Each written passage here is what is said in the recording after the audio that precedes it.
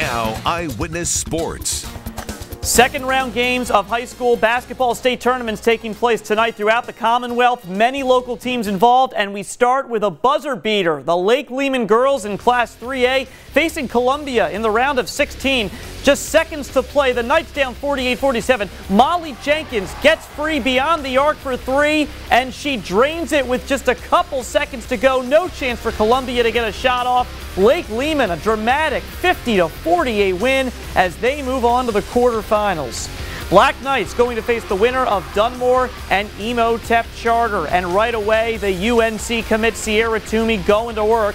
She gets two off the glass. The Lady Bucks are on top early. Later, off the inbound pass, the Panthers forget to guard the corner, so Amanda Dempsey with a great look for three. It rattles home. They're up 9-2. Second quarter, lead down to 5, but here come the Bucks. Sophia TALUTTO with a spot up 3, 23-13 at the half. And in the second half, same result. TOOMEY, strong take, bucket, and the foul. Dunmore wins big 52-34 to set up that showdown with Lehman. And in Class 2A, Montrose and Marian Catholic meeting up in Wilkes-Barre.